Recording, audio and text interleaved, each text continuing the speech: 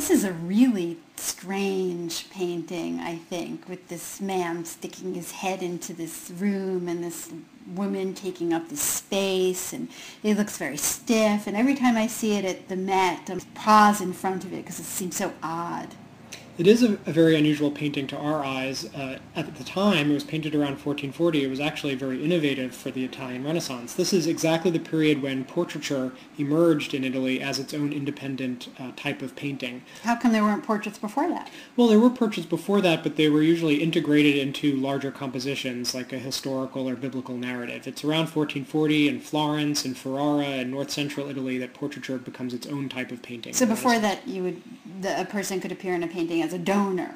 And in a way, this painting is typical of early Renaissance portraiture because we see the main subject, the woman, in profile, and the profile was the standard format because it was part of the revival of classical antiquity. Of course, many coins and medals had survived from ancient Greece and Rome, and they show people in profile, and so that's the format painters and sculptors chose in the beginning. And there's a kind of formality and seriousness to that pose that I think is important for them, right? Absolutely. And since the sitter is represented in profile, not looking out at the viewer, the artists were really limited in terms of how they could represent a person's facial expressions or character, and so the way that was usually done was mostly through symbolism, rather than using facial expressions to describe what someone's interior characteristics and personality was like. They would use symbols and iconography. Like for here, for instance, we see the very pale skin representative of purity, the very expensive clothing representative of her wealth, and generally female beauty was taken as a real sign of interior virtue, and so we're supposed to understand that she's very virtuous from the way that she looks. And it was considered to be very beautiful to have a very high forehead, wasn't it? They plucked their hairline.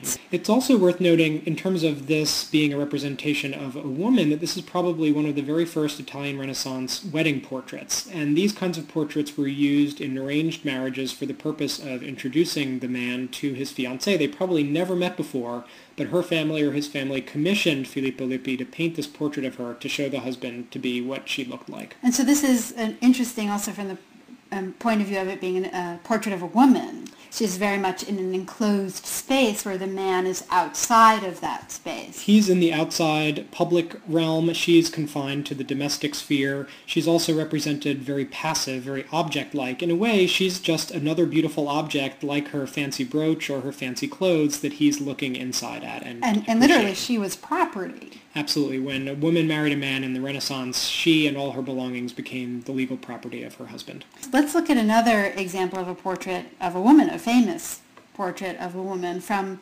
about 50 or 60 years later, and the High Renaissance, and Leonardo does something really very different than Fra Filippo Lippi did, because we really see her face here. Sure. Here, Leonardo did something rather revolutionary for portraiture of women, and he's turned her so that her face is looking out at the viewer. This is what we call a three-quarter profile that's not entirely frontal, but there is a direct engagement. And so rather than sitting there passively not returning the viewer's glance, the Mona Lisa looks us right in the eye and engages with us almost as an equal rather than a passive object. Because that she looks us right in the face, Leonardo takes the opportunity to suggest what she's like, suggest her personality through her enigmatic facial expression. You'll notice she's not wearing any jewelry. Her clothing is not that particular. She doesn't have a fancy headdress.